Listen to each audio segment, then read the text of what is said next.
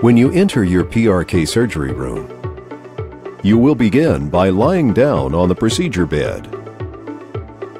Next, anesthetic drops are applied to numb your eyes. The surgeon will then position you properly under the laser machine. A device will hold your eyelids open so that you do not have to worry about blinking or closing your eye during the procedure. The PRK procedure consists of 2 steps. The first step is removing the epithelium, the outermost layer of the cornea, which is the clear front window of the eye. Removing the epithelium exposes the deeper layers of the cornea. At this point, your vision may dim and become blurry.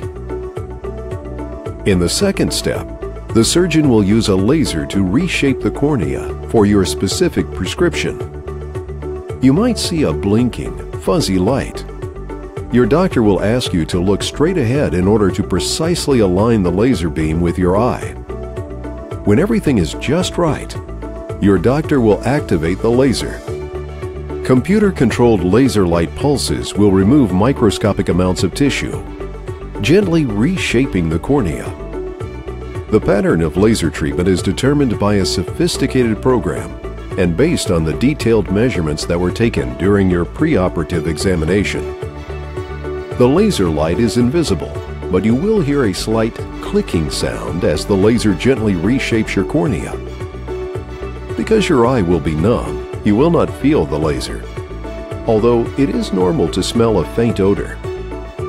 Before you know it, your procedure will be over, and the surgeon will place a special contact lens on the eye to protect the area while it heals.